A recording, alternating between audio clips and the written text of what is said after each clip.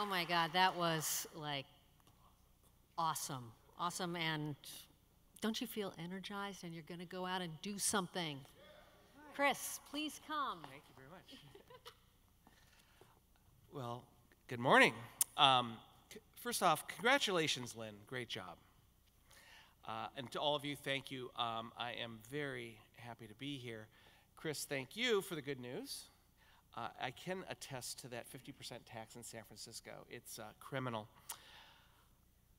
Some thoughts on gentrification, as we've been tasked to address issues of social equity in this panel today. Gentrification also implies displacement in successful walkable urban neighborhoods and urban cores.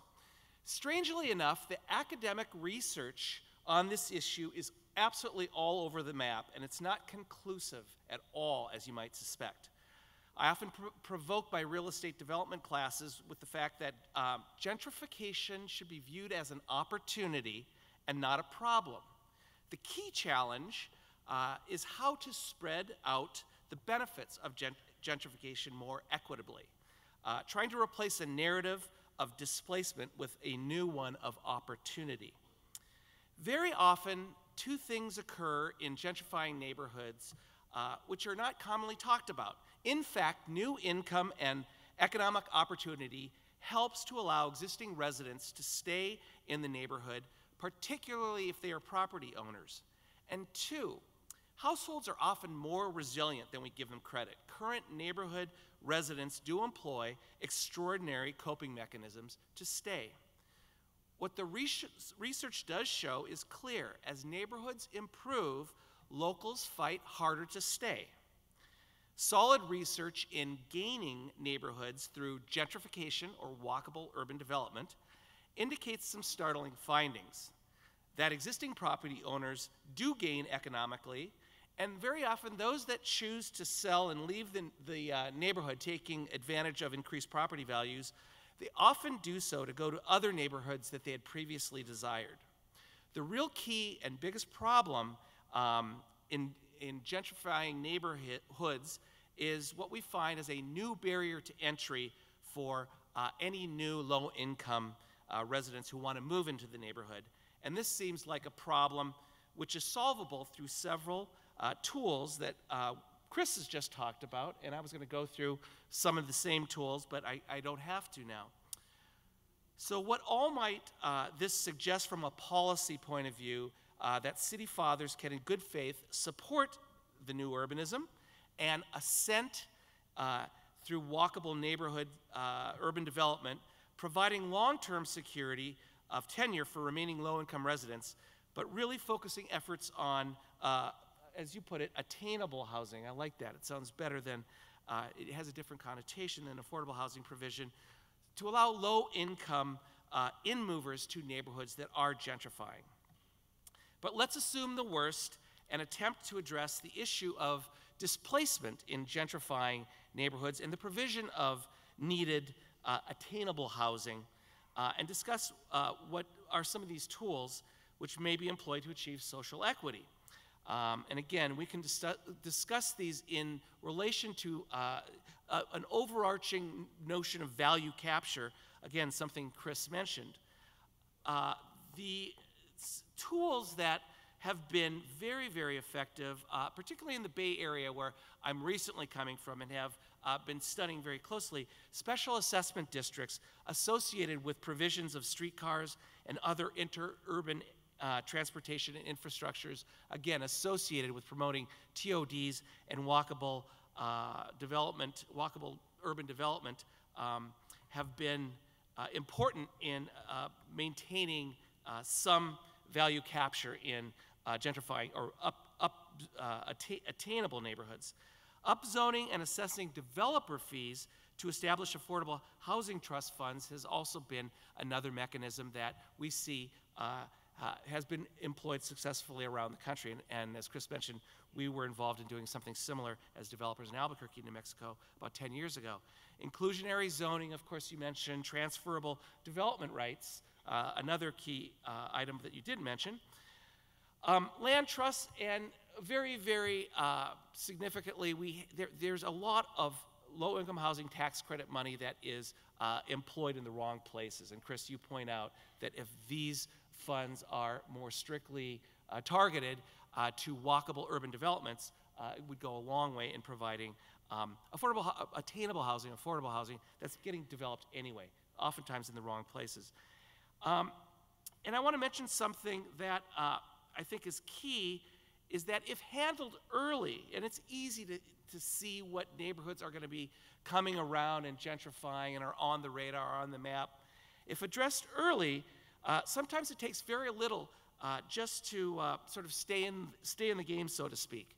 So we have to handle direct displacement by not losing any units in the process of a revitalizing or gentrifying neighborhood. Indirect displacement due to higher rents is a little bit tougher to handle. However, regulations put in place designed for early intervention to protect legacy property owners, and the conversation right now is really focused on renters, I think appropriately as well, can work in neighborhoods that are identified as increasingly or rapidly changing and transforming or gentrifying.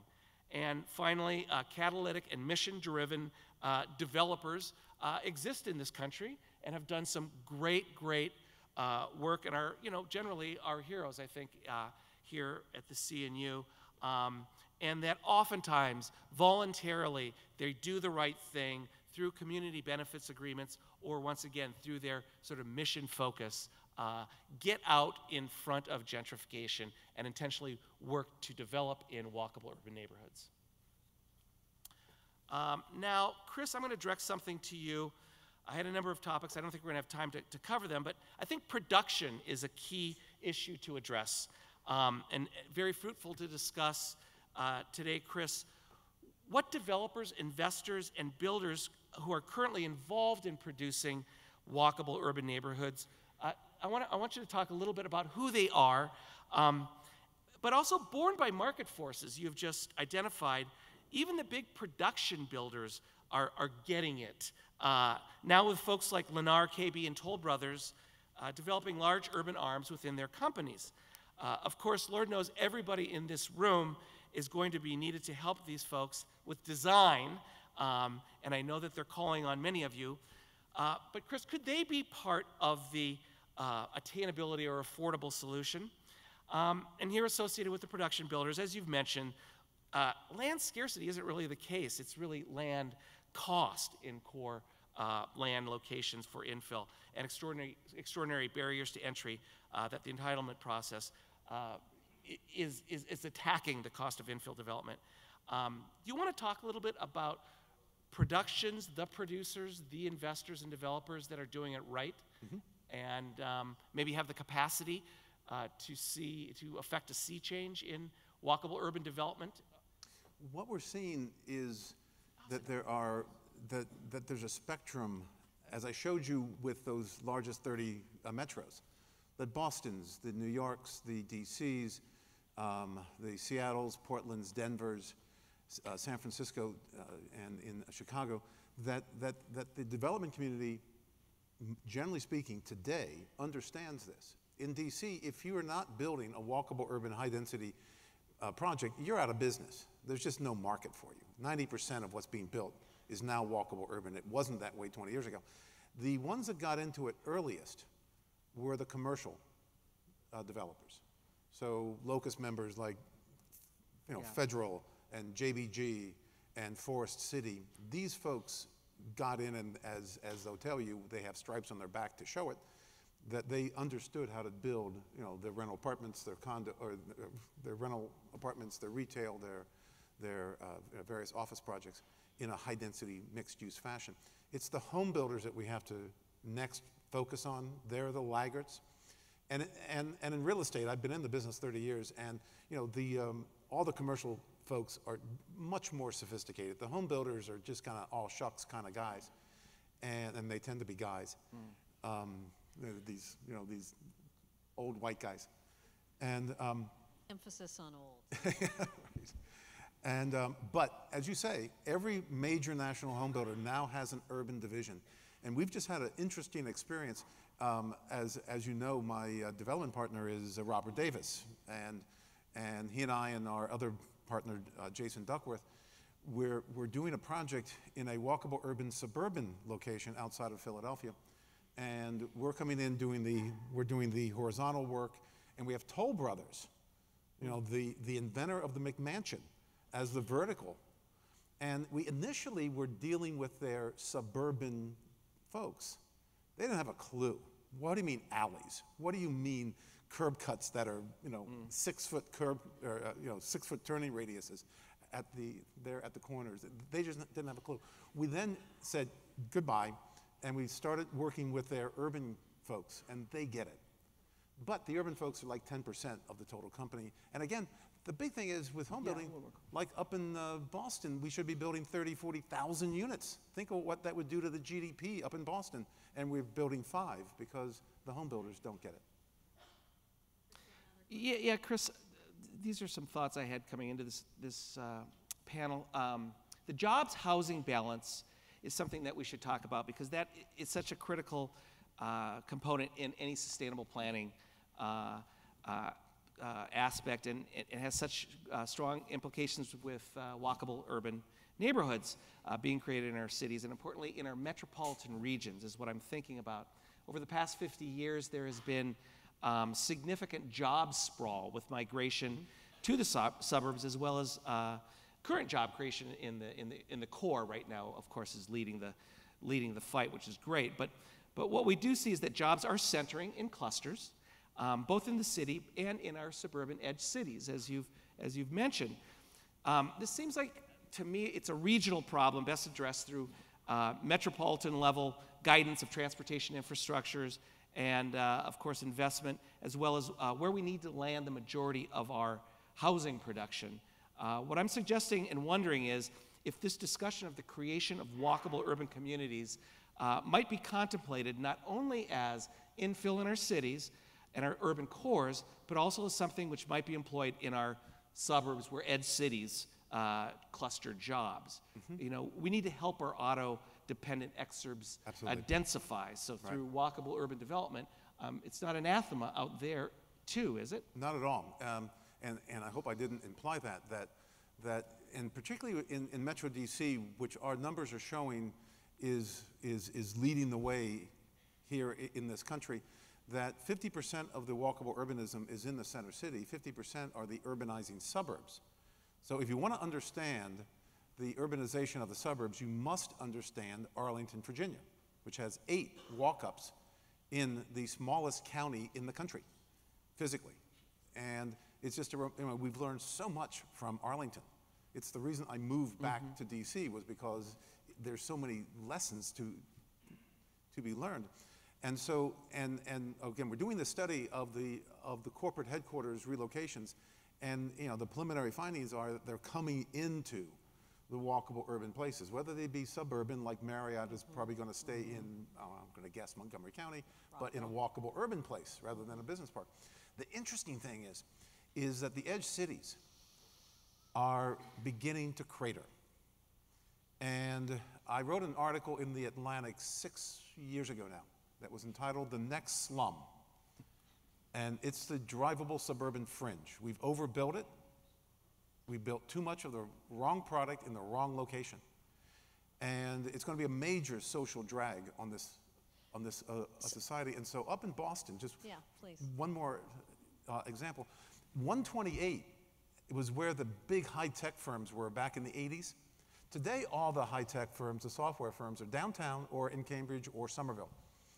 And the few firms that are still stuck out on 128, they have to pay a $25,000 per year salary bonus to attract the software guys and girls out there. That comes right out of the real estate. We're seeing some discussions over the last 6-9 months that business parks may become bulldozer bait. Yeah. It's the same conundrum that Silicon Valley is now facing, where San Francisco's turned into a reverse commute for the employees of the tech industry. Right. So both of you talked a lot about, well, the opportunity. I think it's so mind-blowing that we now have all this evidence, and it didn't exist just even a few years ago. And the challenge of the imbalance of supply and demand, supply of walk-ups and the demand for it is so out of whack. But you both talked about tools that are necessary to manage the change. We talked about the attainable housing tools. It also strikes me there's the kind of walkability network, the biking, walking, car share infrastructure that's necessary, particularly in the suburban retrofit places. And that's often where the public sector plays a role. And here's what I want to kind of get you to think about. How can we get the public sector leaders to geographically target their tools? Because so often what I see is that, you know, it's just peanut butter, or it's a political deal. I'm doing some work in Los Angeles, and, you know, for whatever reason, every single council member has to have one of the projects. So that's not connected with this idea of creating walk-ups and, you know, a critical mass of places. How do we do this? Well, it goes back to doing your homework and doing the fiscal impact work to prove to the city councilors, to prove to the governors that if you invest here, you're not going to get much return at all. You invest here, you get 4, 12 times more. And so downtown DC, which had they had 90 surface parking lots 20 years ago. Today they have 1. That's just about to go under the shovel for a new hotel. Downtown DC now generates a net contribution to the government of $1 billion per year. That pays for the entire school budget. Yeah. So you don't think that the place manager, the guy who's the head of the downtown bid, when he calls the mayor's going to pick up the phone. And he says, I need more I mean, the big discussion is how to get more capacity into Metro. Yeah. And so it tends to get your attention. Follow the money. Yeah. Chris, are you learning anything about this in your work? Well, I am. I mean, I want to be fair to municipalities and regional authorities and transportation planners. Why? Presently, who Yeah. I think get the theory now. I do think they understand, and I do think that they're putting together plans that recognize. I mean, a good example is, and it goes back to this metropolitan scale. Something called the 2040 Plan Bay Area, which is to accommodate 2 million new residents and 1 million new jobs in the Bay Area over the next 30 years, are targeted on 5% of the land and are transportation infrastructure focused, and incidentally, environmental regulations are being sort of relaxed to help this development and infill, and to promote TODs and walkable urban development. So let's hope that, you know, I think they have it in mind now. Who's holding it up? Is it still the NIMBYs? Is it still? NIMBYs are You know, it's not the huge. developers anymore. No. Again, in the, Okay. I think the thing we're talking about is, we're talking about a strong markets, Chris. In the strong Yes. markets, Right, we're that's true. already there. The developers get it. I think the municipalities, the city fathers get it. If they're having trouble landing things on the ground, it's a function of just getting the machinery and the staff on board. It's the weak markets that we got to worry about. And that was a second charge in our social equity inquiry on this panel today, is how do you get the weak markets and how do you get the segregated and economically depressed neighborhoods in our inner city cores to benefit from walkable urban development. Yeah, so this is something that I was reflecting on as I was listening to both of you. In those, you know, places that aren't super hot, can we latch on to the entrepreneurial spirit, the create a culture of small builders, do more of the small startups. Yep. How does that fit in, and is there a culture of small building starting to happen, or is it still, we're with the big production builders and that's all there is? No, there's no question that this is happening. I think of Kansas City. I do a lot of work in Kansas City, and they have, downtown's coming back. Downtown adjacent places are coming back. They've always had the country club district, which is a fabulous walkable urban place that they adore. And they're now linking it, it's under construction, with a streetcar, their first streetcar in 50 years. And it was a brutal battle. And I have no doubt that once that streetcar opens, in fact, before it's opening, it's already happening. Small developers, some of which are my friends, they're sticking their necks out. And we all want to have another Portland take place. $55 million streetcar, $3.5 billion worth of private sector investment. And the other story about Portland, by the way, in the Pearl District, 30% of the housing that was delivered, all brand new housing, was attainable. Highest percentage I have ever seen for new housing. We have just a few more minutes. I'm going to ask one more question, but if folks want to come up to the mics if you have a question, I think we could probably fit in a few. I want to say one thing on the previous question. I think about New Orleans and Detroit as maybe representative of the question you asked. Can these weaker markets come back? I have a lot of experience in New Orleans recently, and can say, New Orleans has urbanism in its DNA, in its blood, and you've got an entrepreneurial spirit and a city fabric that, and a resiliency. It's coming back, and it's coming back in precisely the way you're talking about, with really, really local and small scale entrepreneurs. Detroit, Detroit is the great experiment, and you can't afford to live in Brooklyn anymore, and no joke. Those entrepreneurs are moving to Detroit, and I think, great story. We got to wait about 5 years and see what happens in Detroit. The foundation money that's propped it up and its development initiatives has sort of cycled through. But there is an enthusiasm there, and people are homesteading. And we are doing let's see if the American, spirit, if not urbanist spirit, doesn't take hold there. We'll see. No, you may have heard that Maurice Cox has just become the new city planner in the city of Detroit. Maurice is one of the great planners out there.